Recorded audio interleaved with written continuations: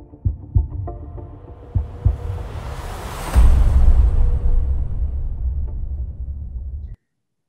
hello. Today we have a short chat with our good friend Paul Marik, who is professor and the head of critical care at the University of Eastern Virginia.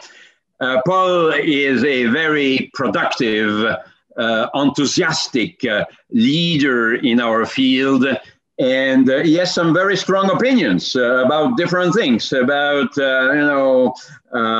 nutrition, fluid administration, corticosteroids in sepsis. And actually, we would like to focus today on sepsis and COVID-19 and discuss these issues with Paul.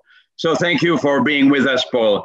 And I will ask you first, if you consider severe COVID-19, we are in the intensive care unit, severe COVID-19 as a form of sepsis, of viral sepsis, or not? What can you tell us about it? Yeah, thank you for inviting me, Jean-Louis. It's a pleasure. So certainly, bacterial sepsis is severe septic shock is due to an immune dysfunction with excessive cytokines. It just so happens that severe COVID, so these are patients who are in the ICU, actually have severe immune dysfunction with cytokinemia, and it's very similar to septic shock. I think the cytokine profile is different, but there is a big overlap. And I think the really important point is that patients are dying from the immune response, not from the cytopathic effects of the virus. So the only way to treat this is to treat the overactive, excessive inflammatory response. So in that response, there are very similar overlaps between septic shock and severe COVID.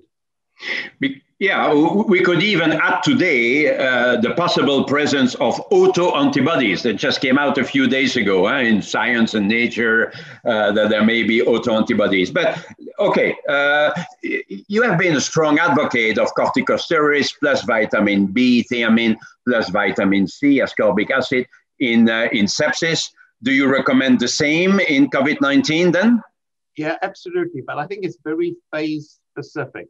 So in the early phase, the symptomatic phase, we don't recommend steroids because that's the viral replicative phase. Steroids inhibits interferon production.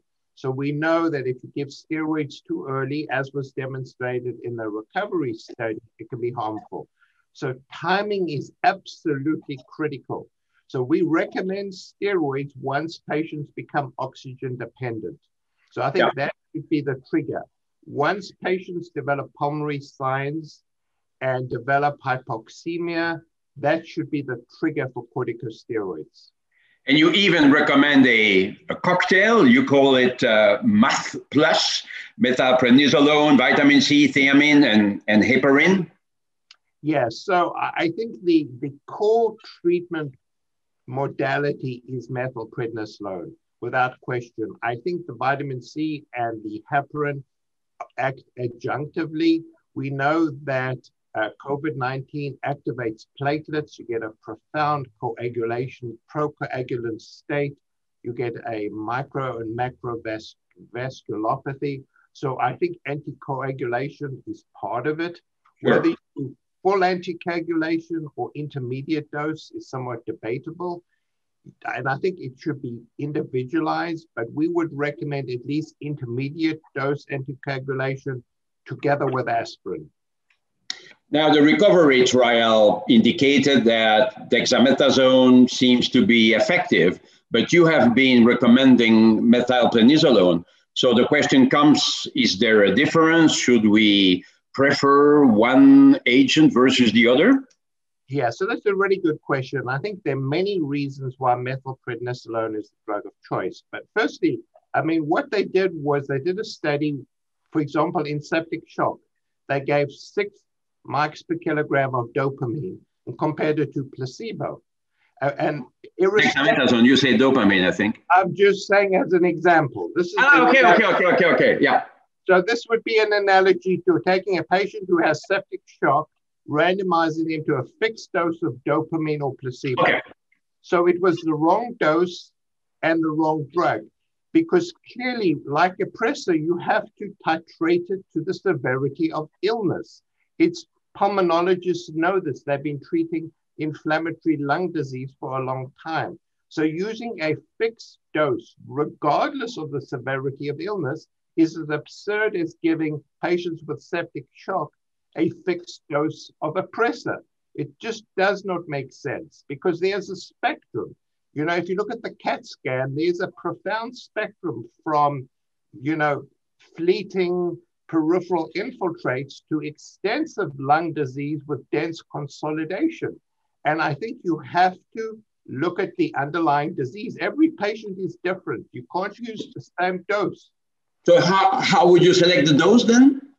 So I think this, you know, what we do is we do a CAT scan on admission. It's very, very informative. We look at the degree of how extensive it is. Is this ground glass opacities? Yeah, we all do that. We all do that. But how do you adjust the doses of corticosteroids? So you know what we would say, if we're talking about methylprednisolone, if the patient has minor infiltrates or fleeting infiltrates, we'd give an 80 milligram loading dose and then 40 Q12. However, the more severe the infiltrates, the more extensive it is, we would escalate the dose to 80 or 120 or 250, depending on the extent of the disease. So the more extensive the disease, the more dense the infiltrates, we believe you need to hit them hard up front. And there is really good data from the Spanish group showing that higher dose is more effective. So I think, you know, this is just common sense. The more severe the disease, the greater the dose. And the analogy with pressors, I think, is very informative, is that the sicker the patient, the more extensive the infiltrates, the higher the dose. So to use a single dose for every single patient is completely, doesn't make any, it's just not common sense. But people may say, okay, but we have the data with this fixed dose of dexamethasone, and you take the liberty to basically alter the protocol that led to a positive trial. So how can you dare? Yeah, so I think it's going back to the dopamine analogy. We know that steroids work.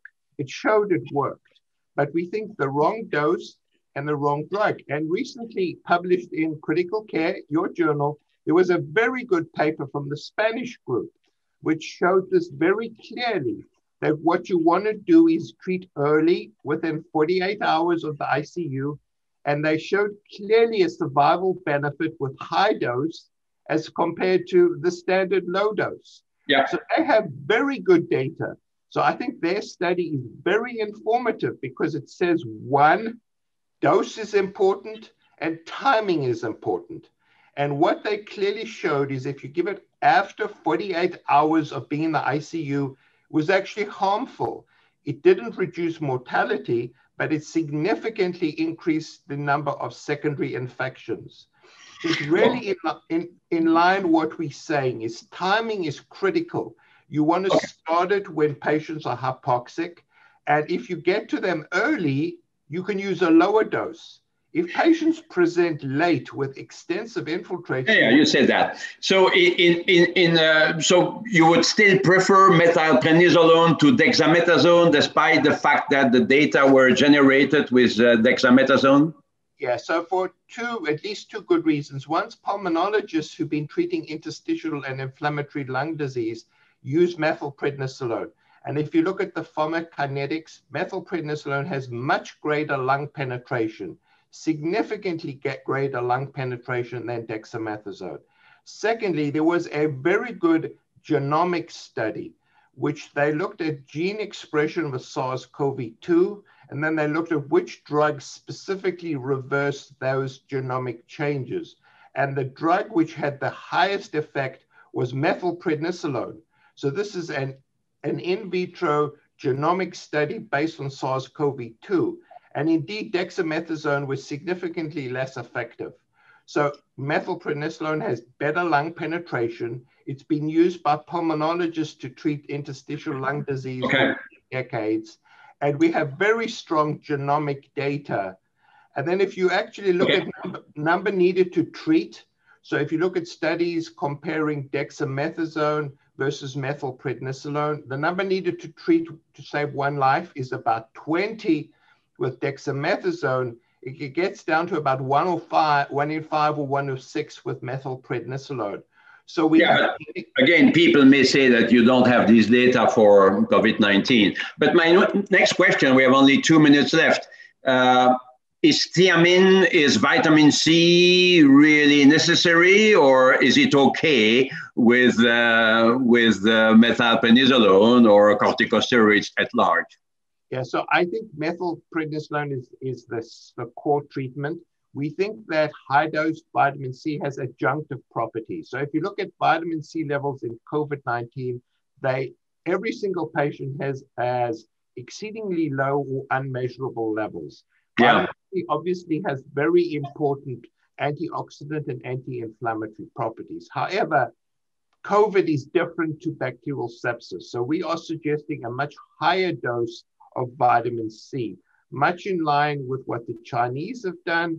And in fact, what Dr. Balomo from Australia has proven. Yeah. So although the vitamin study was negative, he hasn't given up on vitamin C and is now using high dose vitamin C in an animal model and in his patients with COVID. Okay, very last question. We have 30 seconds left. Anything else? I know you have been an advocate of ivermectin, but could we speak about melatonin? Could we now speak about colchicine after the Corona study? What about monoclonal antibodies or convalescent plasma? Do you believe in all or none of these? So I'll give you a short answer to each. There's a recent study out of New York showing patients in the ICU who got melatonin had a 90% reduction in mortality. So that's with melatonin. With colchicine, it's an interesting anti-inflammatory drug. It's not immunosuppressive. We're not sure of its role yet. We haven't seen the data from the study. It's one study. I think it may have an adjunctive role. In the ICU, I'm not sure it has a role if you dose them adequately with steroids. In terms of convalescent plasma, I think we know categorically it doesn't work. It's a failure. In the last 40 years, there's only one study showing a benefit of convalescent plasma, and that was in Argentinian hemorrhagic fever 40 years ago. So convalescent plasma. Yeah, but in New England, you could see the study from Argentina a couple of weeks ago. Actually, we discussed it at our previous chats just 1 week ago. Yeah. 2 weeks ago. Yeah. And then in terms of monoclonal antibodies, both Lilly and Regeneron halted their study in hospitalized patients. Yeah. There was a trend towards increased mortality, yeah. which is exactly what you'd expect. First, it's not a blood-borne disease. And secondly, how does the antibody get into the mucosal surface? It's a big protein. So it's always been a mystery to me that people would think it would work. So convalescent serum doesn't work. Monoclonal antibodies don't work. I think we need more data on colchicine. I think it's interesting. I think it will be part of the package. I think there's very interesting data on melatonin. It's a very safe drug. So our approach is that you need a multi-drug approach to treat COVID. It's a very vicious disease. I don't think there's one single magic bullet. I think you need to use a combination of medications. Very good. Thank you very much, Paul. I will have many more questions, but I think we need to keep it short. It's a short chat. So many thanks for having shared your ideas with us. It was very instructive. Thank you. Sure. Thank you. And I think, as we said, the steroid question is so important because, it's just like septic shock. It would be absurd to use a single dose for every patient. And I think it has to be individualized. Very good. Personalized medicine. Thank you. Take care. Have a good day. Thank you.